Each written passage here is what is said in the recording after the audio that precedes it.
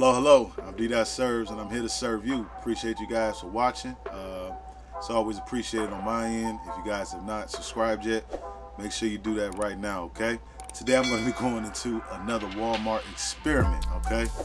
I spent $36.50 on this trip, and right now, as of today, I'm at $126.50, okay? And counting. And I always say and counting because I have product left, and guess what? Eventually that's going to sell as well, all right? So I'm going to get right into this video for you guys real quick, all right? All right, back again. Fresh off a Walmart run. Quick in and out. End up spending 36 bucks, well, actually $36.50. This was a pretty quick trip. Have some nursing aids right here. End up catching those $2 a piece. Got these old back grips here. End up catching those for $2 a piece. Now the Fitbit chargers here. I believe those were $3 a piece. And of course the famous wax melts. Just grab them because they were 50 cents. I normally don't even grab them when they're 50 cents. I normally grab them when they're a lot cheaper. But we didn't grab them. Been selling quite a bit of them, so I want to kind of replenish a few. And I don't think I have that scent, so I'm going to add that to a variation listing that I have on the scented, on one of the scented wax listings. So that's pretty much what I picked up today. Picked up about 8 of those. That's it. You know, it's pretty much one of those days where there wasn't much there, so I just kind of went in and came on out of there. All right, 36 bucks. Let's see how much I can make. All right, that was the breakdown. Like I said, it was just a quick trip. A lot of my pickups are pretty quick trips because I'm always doing something else. All right, and just so happen to be Walmart's in that area, so of course got to run in and see what I can find. Okay, so I'm gonna go ahead on and go through a quick couple quick sales. All right, the first one is the Medela Personal Fit Flex Breast Shield. All right, that's a 2-pack.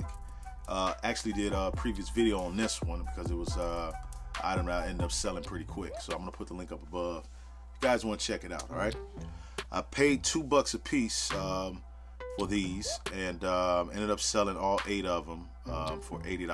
All right, the next one here we got is the Fitbit Lux charging cable. It's black.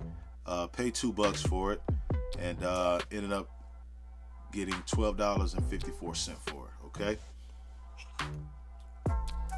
the next one up is it's also a Fitbit charging cable. It's a different style. Paid $2 for that as well. Ended up getting $11.32 for that one. Okay, this was the last one I sold out of the Fitbits. Only bought 3 of them, but this is the last one. Ended up getting $11.24 for that one. Okay, the last one I'm going to be showing is the Rawlings 1mm replacement baseball grip tape. It's a neon color. Paid $3 a piece for those. Ended up getting $11.40. Okay, so in total, $126.50 was made so far and counting. Okay, so of course I always make my goal because I'm a smart shopper. All right, it's probably only been one instance in about 3.5 years that I picked up something and I literally didn't make my money back on it. Okay, proper research is always the key. If you guys have not checked out my other Walmart flips, I'm going to put another link up above for you guys to check that out as well. With that being said, man, I'm not going to hold you. Appreciate you guys for watching, stopping back by again, man. Like, share, subscribe, especially share, because making money online is possible and it's easy with the smallest amount of money, man. All you have to do is do your research. All right, got a couple people that's been commenting, letting me know their progress. I appreciate you for that because it keeps me motivated. Man, just keep commenting, man. I'm going to definitely reply. Eventually, I want to move over to the other social medias, man, so I can get kind of more personal with you guys, especially the ones that are communicating with me. because at the end of the day, being a reseller, man, it's a very unique thing, and finding out what other resellers do, finding out their other tactics, finding out what they sell is always interesting, man, because no reseller is the same. Remember that, all right? Peace, guys.